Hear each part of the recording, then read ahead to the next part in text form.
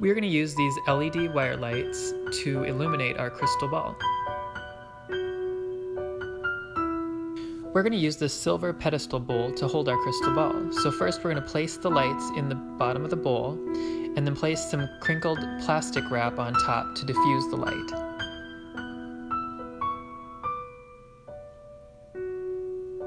We are using an old fishing glass float for our crystal ball.